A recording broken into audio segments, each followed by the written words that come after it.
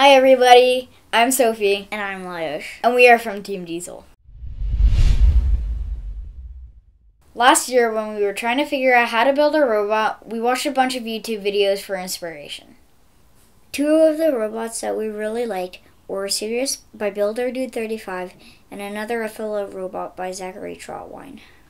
Thanks guys for posting those videos, they helped us a lot. We will provide links to videos and files in the description box below. This is the robot we came up with. We named it Diesel 1. We got the wheels from this motorcycle model.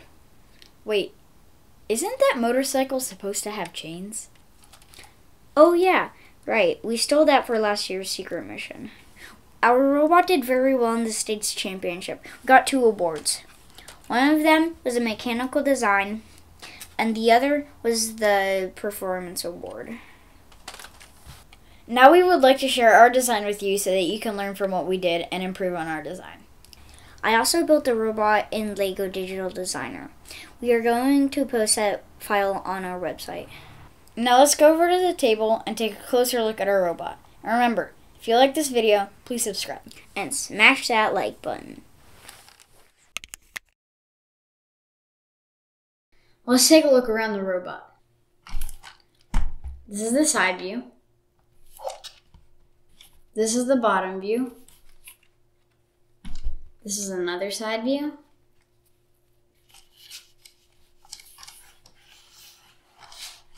This is the back view.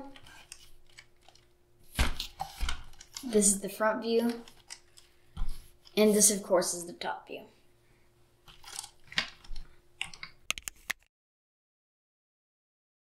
We chose the large wheel for several different reasons. First of all, it's fast.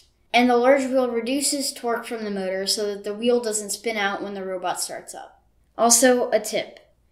We use this blue peg here to easily count how many rotations the robot took going from one place to another.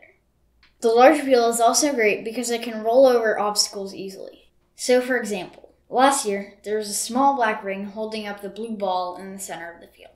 A small wheel would have gotten caught, but the large wheel can roll right over it.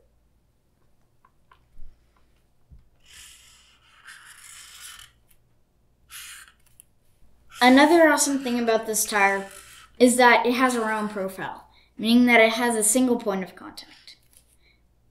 A tire with a flat profile like this one, you wouldn't know if it turned at the left corner, the right corner, the middle, or even anywhere in between, making it less precise. We used 4 motors altogether, 2 large motors which drive the robot, and 2 medium motors which power the attachments. The 2 large motors are on the bottom of the robot. They're turned upside down, as you can see, because we wanted to use the larger wheels, and it also makes the robot more compact and gives it a lower center of gravity. The 2 medium motors are tucked under the EV3 brick, right here.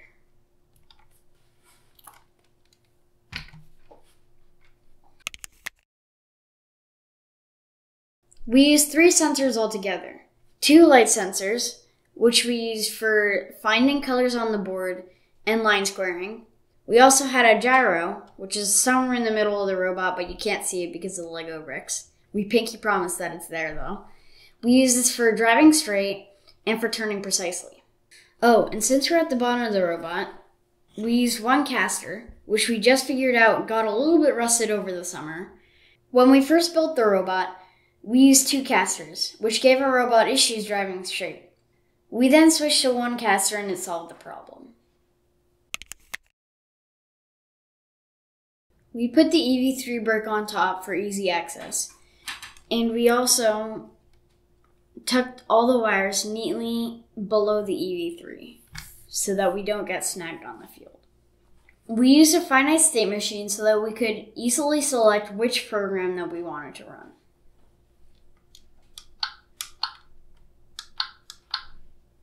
We also printed the gyro reading on the main screen, as you can see.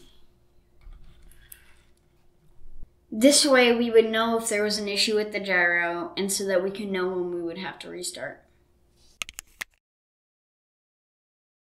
We have 1 bumper on the front and the back. These are good for lining up with walls, And they also have studs on them, which can take passive attachments. The passive attachments are really easy to put on, just like this.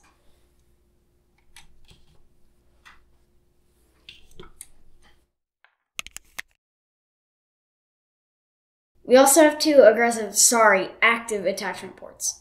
One in the front and one in the back. These are built the same way so that we can build our attachments easily. We tried many different ways of building our attachment ports until we came up with this design. It allows us to put on and remove attachments easily and is very secure. We have two holes in the bottom, which line up with two pegs on the attachment. This holds the bottom secure.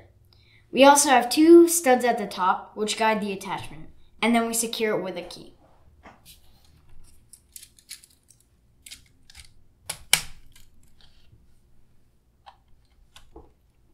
And it's just that easy. Removing is also very quick.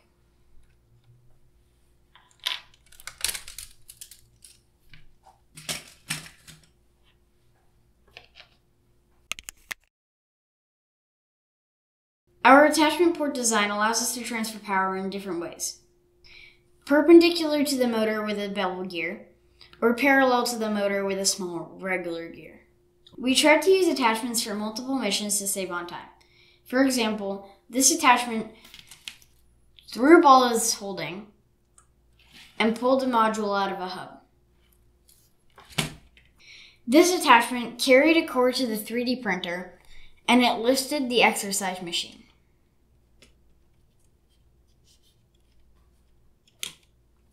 It also has a wheel on the side for guidance. Building a new attachment is very easy. All you need is a frame, an axle with two large spacers, a small bevel gear, and a small spacer on it, two pins for the bottom, and the stud for holding the key.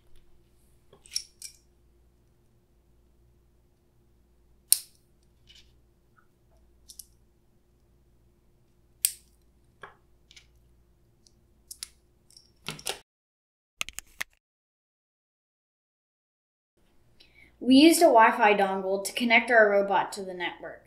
This way, we could upload and run new programs without having to hook up our robot with a cable.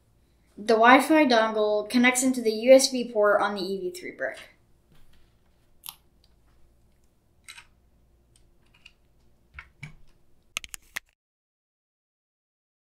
We used a rechargeable battery for our robot.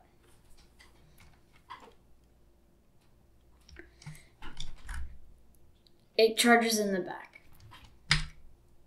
The advantages of using a rechargeable battery are that it's smaller, it's environmentally friendly because you don't have to throw out used batteries, and we don't have to take the robot apart to change the batteries.